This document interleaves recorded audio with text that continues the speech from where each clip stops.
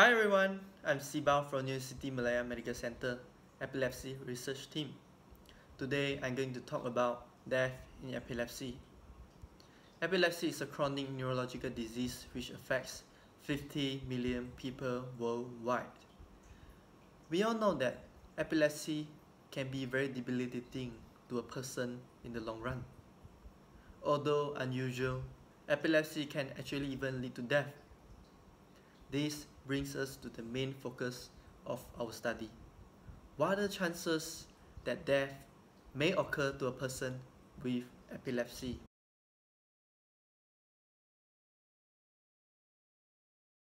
We have conducted a study and found that the death rate among people with epilepsy is 1.6 times higher compared to general healthy population of Malaysia. However, it varies according to region. Some can be as low as 1.8, 2.3 in USA, while it can be as high as 6.5 in Kenya.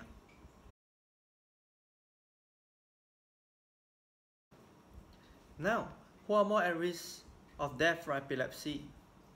In our study, we discovered that patients who are younger, of male gender, and of Indian ethnicity have higher risk of death from epilepsy.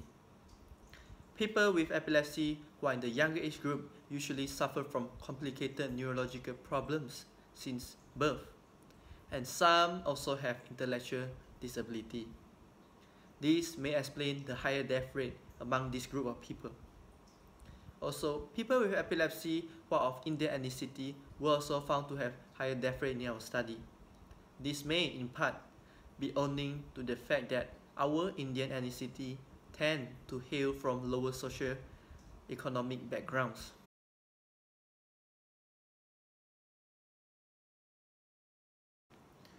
Speaking of the cause of death in epilepsy, not all deaths of people with epilepsy are due to seizures. In our study, majority of the causes of death are not related to epilepsy. For instance, from cancer, lung infections, or heart attack. As for epilepsy-related deaths, we noticed that the most common cause is SUDEP, sudden unexpected death in epilepsy, followed by status epilepticus, which is a seizure persisting longer than 30 minutes. Drowning and motor vehicle accidents due to seizures are also epilepsy-related deaths, which can potentially occur.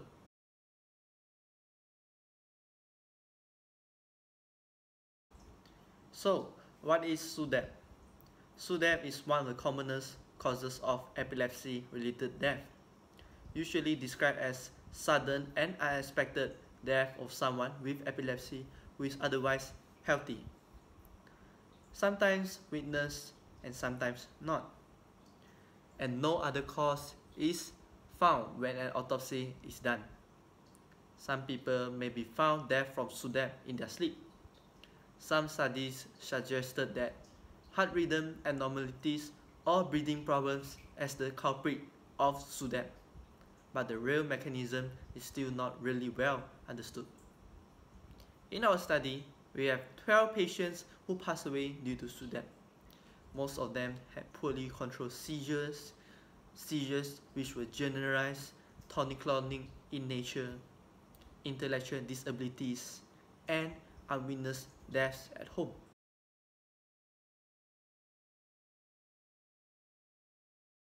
On top of that, we have made some attempts to find out the risk factor of epilepsy-related deaths. In our study, we found that the deaths are more likely to be due to epilepsy if their epilepsy is of structural cause and younger age.